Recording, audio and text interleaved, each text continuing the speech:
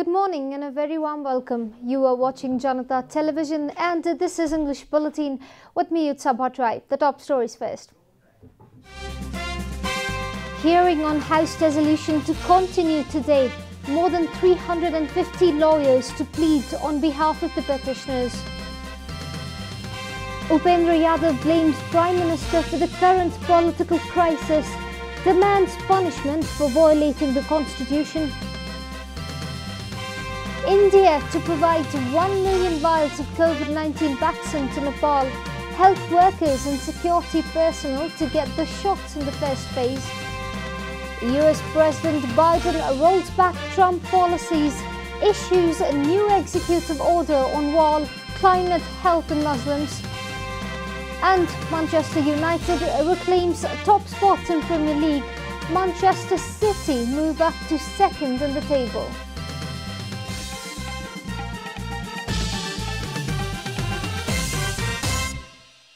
And now, the news in detail. Hearing on the writ petitions filed against the dissolution of the Law House is scheduled to continue for the 5th day today. The Constitutional Bench has been holding continuous hearing on the writ petitions since Sunday. A report. 9 lawyers, including senior advocates Chandrakanta Gyawali, Krishna Prasad Bhandari, Kanchan Krishna Neupane, Anita Manandar, Jhala BK, challenged the dissolution of House of Representatives in the Apex Court yesterday. Yesterday's hearing began with Advocate Chandrakanta Gyawali stating that Article 76 of the Constitution does not confer the Prime Minister with the right to dissolve the House of Representatives. Similarly, senior advocate Krishna Prasad Bhandari alleged the Prime Minister of sacrificing the lower house due to growing internal rift within his party. Advocate Kanchan Krishna Neupane demanded the court to stop Prime Minister KP Sharma Oli from giving remarks that would influence the court. In response, Chief Justice Cholendra SJB Rana clarified that the court's duties would not be affected by a speech given by the leader of a political party. For today, the bench has limited the pleading time to 30 minutes. The time limit has been imposed to prevent the advocates from pleading for long hours. More than 350 lawyers from the petitioner's side have decided to plead in the same case.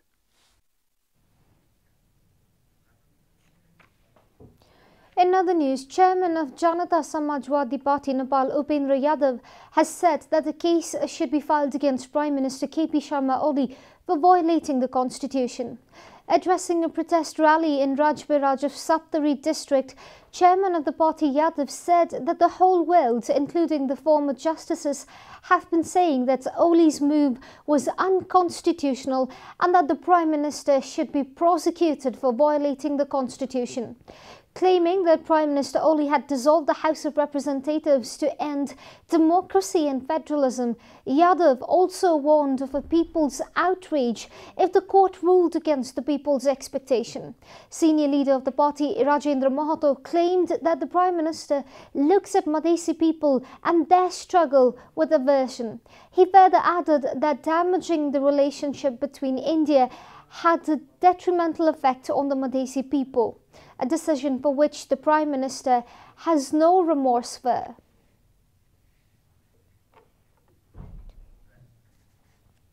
The government of India has announced to provide COVID-19 vaccines to Nepal. According to government officials, the vaccine will be arriving in Nepal today. Minister for Health and Population Hridesh Tripathi yesterday confirmed that India will be providing 1 million vials of vaccine to Nepal as grant assistance. Speaking at a press conference, Minister Tripathi informed that legal, administrative and financial issues have been resolved to begin vaccination drive in the country as soon as possible. The government has estimated that 72% of the total population of Nepal will require vaccines, added Minister Tripathi. Bharat सरकारले 10 lakh dose को corona 19 विरुद्धको खोप अनुदानमा उपलब्ध गराएको छ। भारत सरकारलाई धन्यवाद दिन चाहन्छु र नेपाली समग्र दाजुभाइ दिदीबहिनीहरूलाई म विश्वास गराउन चाहन्छु खोप अभियान सफलतापूर्वक सञ्चालन गर्न मन्त्रालय यसका सबै साथीहरू योद्धाहरू तयार हुनुहुन्छ र हामी ढिलो नगरिकन यसलाई अगाडि बढाउने छौं। Minister Tripathi further said that health workers, sanitation workers, security personnel, ambulance drivers will be the first to receive the vaccine. Coronavirus has claimed 6 more lives in the country, taking the death toll to 1,975. The government yesterday confirmed 318 new cases of coronavirus across the country. Following the latest round of tests, the total cases of coronavirus in the country have climbed to 268,310, while the number of active cases has dropped to 3,693.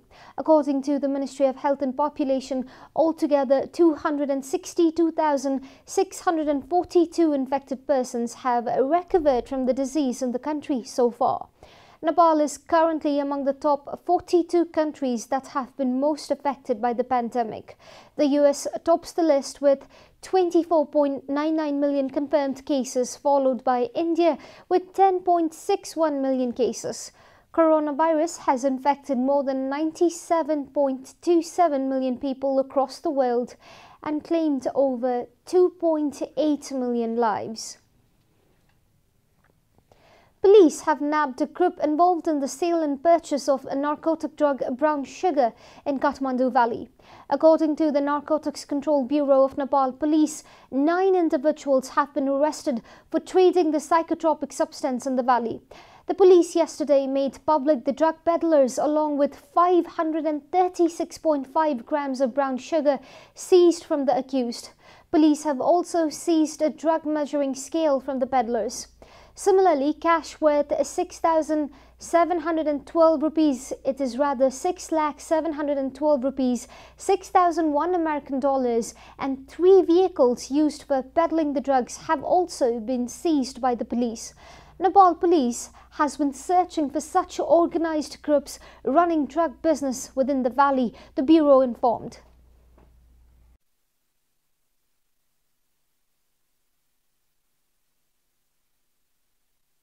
अनुसन्धान गर्दै जाँदाखेरि हामीले केही व्यक्तिहरू पक्राउ गरेका छौं र लागु औषध खैरो हेरोइन पनि धेरै मात्रामा अहिलेसम्मको हिसाबमा नेपालमा बरामद गरेको मध्यमा अहिलेसम्मको मध्यमा सबभन्दा धेरै परिमाणमा हामीले बरामद गरेका छौं। त्यो सँगसँगै केही पैसाहरू नेपाली पैसा, विदेशी पैसा, US डलर र केही सवारी साधनहरू पनि हामीले बरामद गरेका छौं। The arrested individuals have confessed to selling 1 gram of heroin for up to 10,000 rupees. And now the news from Economic Front.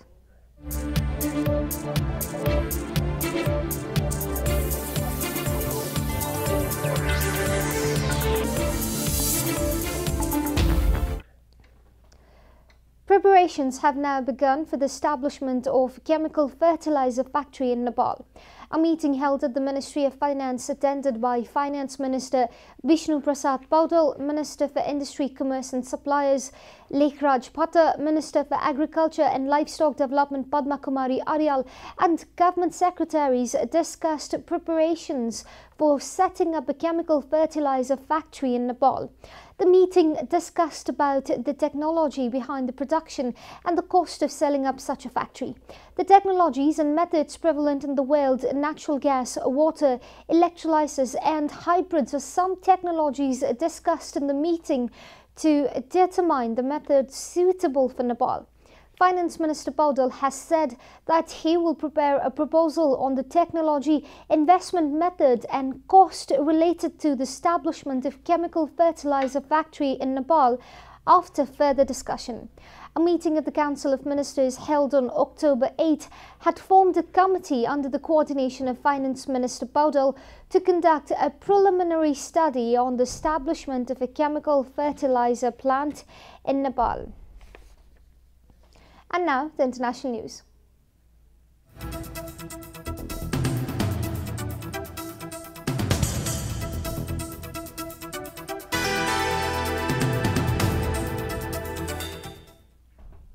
Joe Biden signed 15 executive actions shortly after being sworn in as the new US president on Wednesday.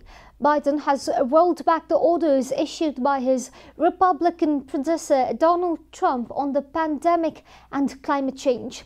According to Reuters, Biden said there was no time to waste in issuing the executive orders, memorandums and directives while signing several actions in front of reporters in the Oval Office on Wednesday afternoon. Some of the executive actions I'm going to be signing today are going to help change the course of COVID crisis, said Biden. These are just old starting points, he added. Aides said the actions the Democratic president signed included a mask mandate for federal employees and halting the process of withdrawing from the World Health Organization.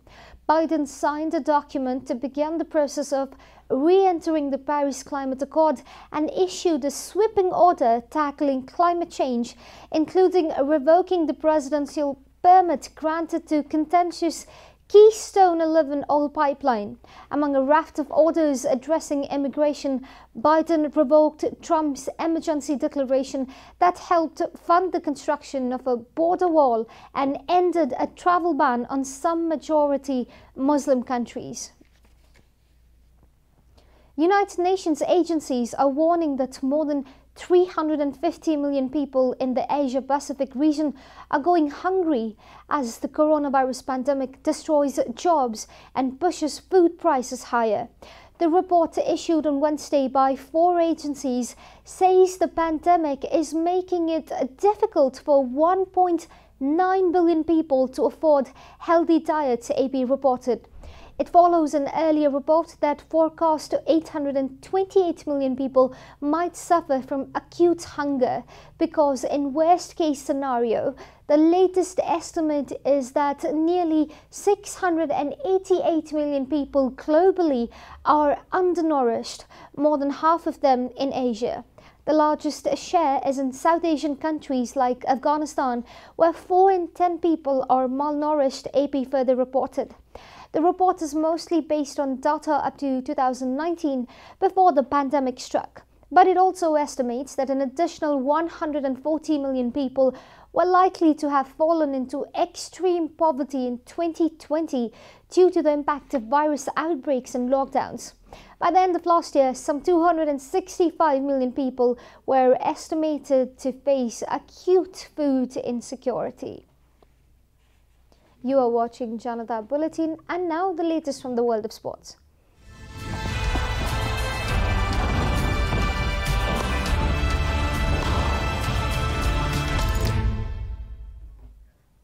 Manchester United defeated Fulham by 2-1 to reclaim the top spot in the Premier League after losing it to Manchester City for a couple of hours. The Red Devils fell behind early in the game with Ademola Lookman beating the offside trap before firing in an angled drive to give the Cottagers the lead. Manchester United came back into the game after a neat finish from Edinson Cavani in the 21st minute. The game was sealed in the 65th minute when Paul Pogba slotted home the second goal from just outside the box with his left foot. The 3 points take United to 40 points to above City, who are in the second spot with a game in hand. Earlier, City took the top spot from United after beating Aston Villa 2-0. 2 late goals from Bernardo Silva and Ilkay Gundogan helped City defeat a defensively well-drilled Aston Villa side. City now have 38 points after winning 7 consecutive games in the Premier League. Today, Liverpool will look to bring their title aspiration back on track after securing just 6 points from the last 5 games. They are on 34 points and remain 4th in the table. Cristiano Ronaldo scored the 760th goal of his career, earning a possible world record as Juventus beat Napoli to win the Italian Super Cup.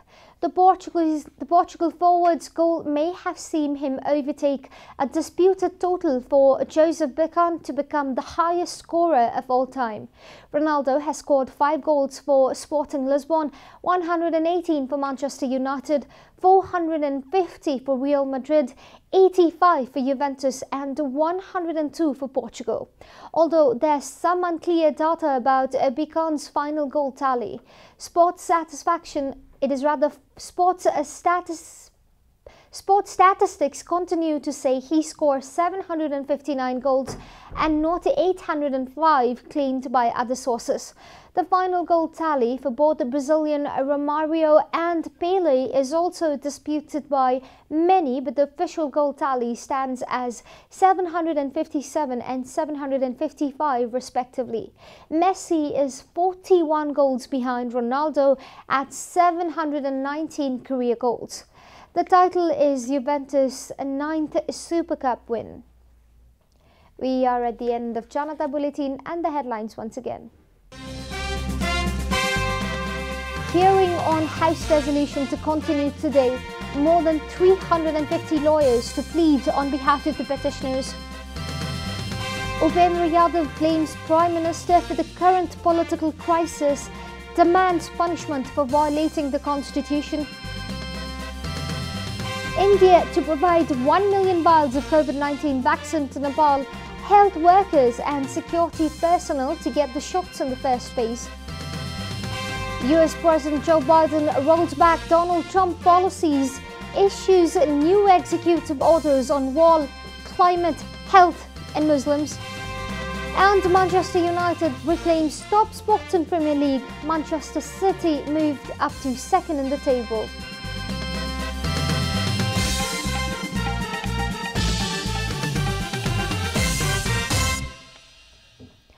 And that's all from the English News Desk for today. You can follow Janata Television and our programs on various social media platforms, including on our website janatasamachar.com. Keep watching Janata Television. Namaste.